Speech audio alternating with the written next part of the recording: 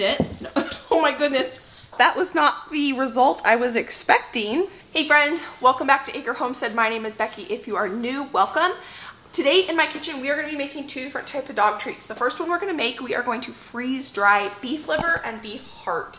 I buy a half a cow and a whole pig every few years, and I request every single part of that animal. When you buy meat from a local rancher, if you don't request the organ meat, they just throw it away, and I've never felt comfortable about having them throw it away. I know for me and my family, the best way to use this liver up is not for Josh and I to consume it, because we don't. It sits in my freezer, but it's to freeze dry it and make it a dog treat. The second dog treat we're going to be making is an oat pumpkin treat with a little bit of peanut butter in it, because you know they love peanut butter. And I went and bought myself this super cute dog biscuit cutter. So if you're interested in this, I will link this down below. And let's just get right into it. The first thing we need to do is prep our liver. I want to get this prepped and in the freezer so that this liver can be freezing before I stick it in the freeze dryer. We will then come back and make our dog biscuits. I'm going to cut them in bite-sized pieces for the dogs. We got the liver and the heart all cut up and put on our freeze dryer trays, and they are in the freezer freezing before we put them in the freeze dryer. That just allows my freeze dryer to do a little less work. There was a little extra that didn't fit on my freeze dryer trays. I went ahead and cut that up as well, put it on a cookie sheet with some parchment paper and stuck that in the freezer, so when I'm done with round one, I can do round two. Now, let's get to making the dog biscuits. These are super fun. In here, I have 2.5 cups of rolled oats that I threw in my blender and blended up. You can use oat flour for this if you want, but I like to have the different textures. When you blend it yourself, you can kind of get a couple pieces that are a little bit bigger, so that's what I've chosen to do here. I am doubling this recipe. The recipe will be linked down in the description box at scratchpantry.com. We're going to put 2.5 cups of whole wheat flour in our bowl.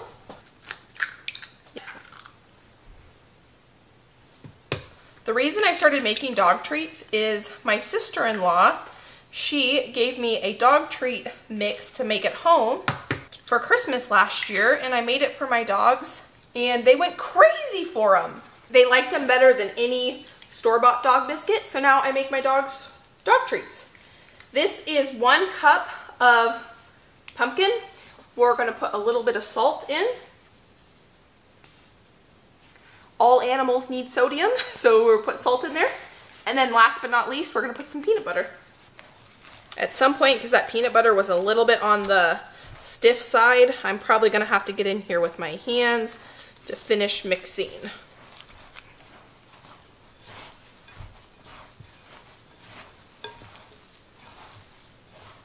Because I put that egg in there that was a double yolker, I probably should have counted that as 1 egg. And this dough is way too sticky, so I'm going to add a little bit more flour. The dough is not normally this sticky.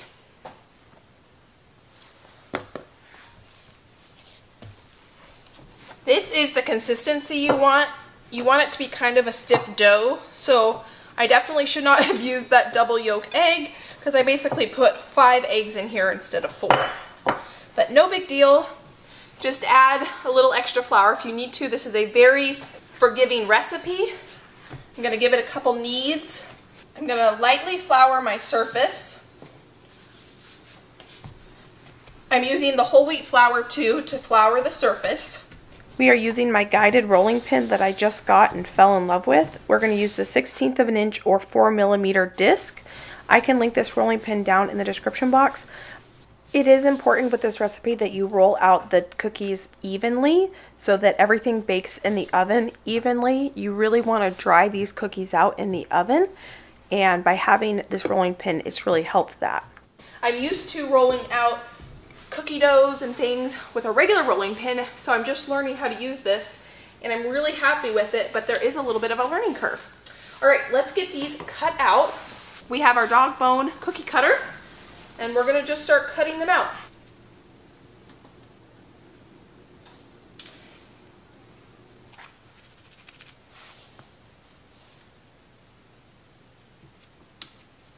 The dog bones are going to go in a 350-degree oven until nice and dry. That could go anywhere between 30 and 40 minutes. So We'll be back when we take them out of the oven, and I need to finish rolling out the rest of the cookies. The cookies are done, and man, do they smell fantastic. They're nice and dry. How cute are those? At the very end, I took the last bit of dough and just cut them into squares. So if you don't want to take the time to make these cute little bones, you can just cut them into squares.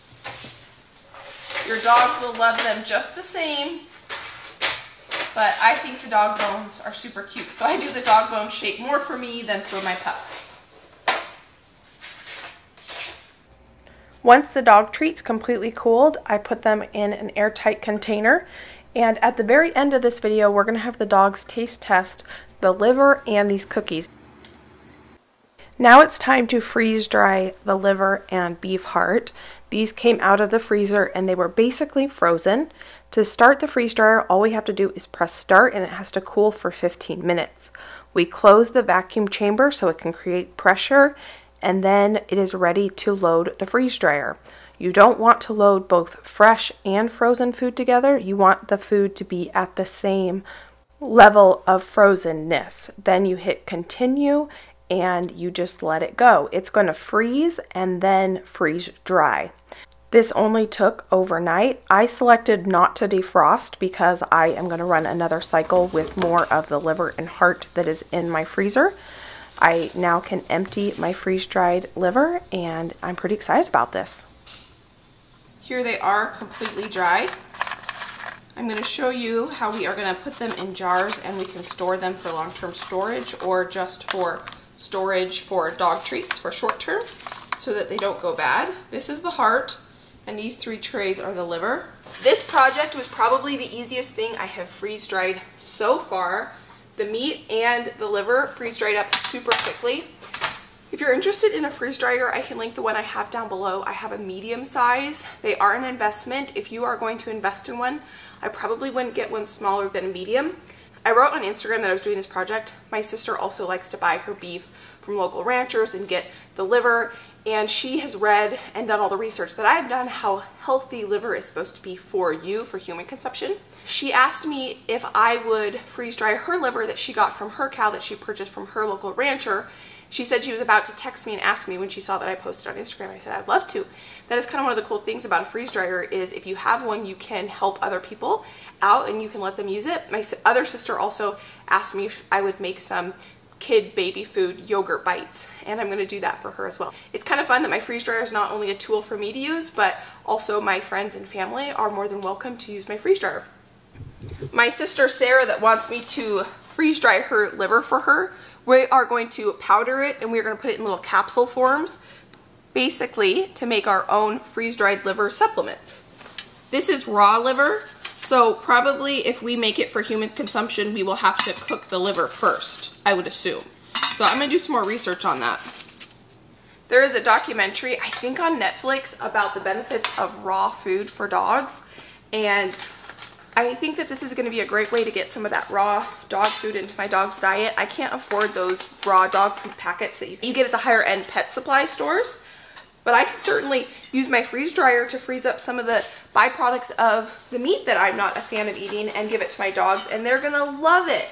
I got a question on Instagram if you could smell the liver while it's freeze drying. I have never smelled anything while my freeze dryer has gone. I freeze dried quite a few things now, and unlike a dehydrator, there's absolutely no odor. Let's see if they like it. Sit. Sit. No. Oh my goodness. Normally they stay. Stay. Down. They're getting the beef heart first. And they're supposed to stay there until I say the magic word. Break.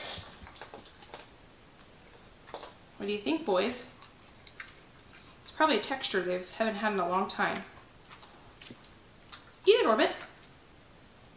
Oh, see, Tibro is going to try to get it if Orbit doesn't eat it. Nope.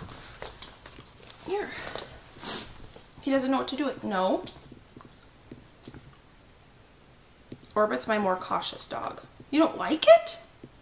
Well, Tibber does. Eat it. No? Okay, Orbit's a no on the beef heart. Let's try liver next. I mean, Orbit wants something. He can smell it.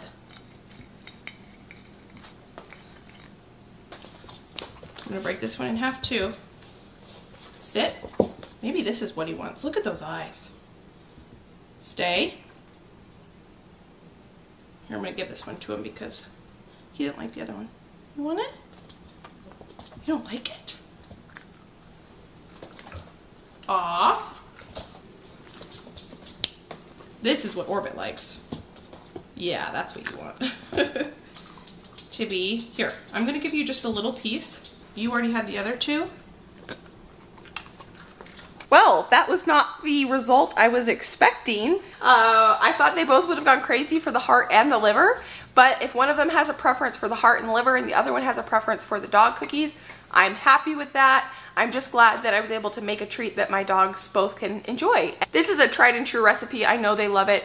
Don't forget, this recipe will be linked down in the description box along with the freeze dryer if you want to check a freeze dryer out for yourself. I love making fun treats for Josh and I, and so why not make a few fun treats for my dogs? I haven't delved into the world of homemade dog food yet. I've seen some videos on it and it sounds pretty interesting. Maybe one day I'll be there, but right now that's just not for me. To store the freeze-dried goods, all you need to do is put them in a jar with a tight seal on them. You want to keep them out of just the normal air because they will start to reabsorb the moisture in the air.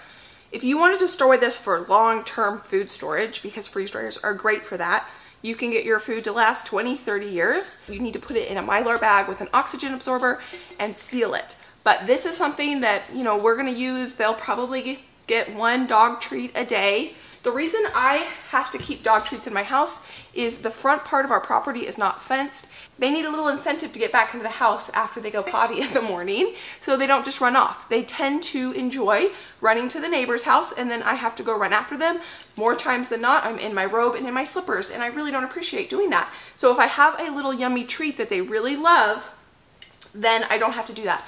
And my neighbors appreciate me not running down the road with my robe, which at least it's not a towel, and I've done that too. If you want to know what it's like to buy a whole cow and have a hog and see that in my freezer, buying from a local butcher, something I'm super passionate about, and that is why I'm excited to start using up this liver that's been sitting in my freezer for a long time. That video will be right here. If you want to see all the amazing things you can do with a freeze dryer, I'll leave a playlist right here. I freeze dried a ton of awesome things and I'm just getting started, and the world is my oyster when it comes to it. We're learning together all the things that can be freeze dried.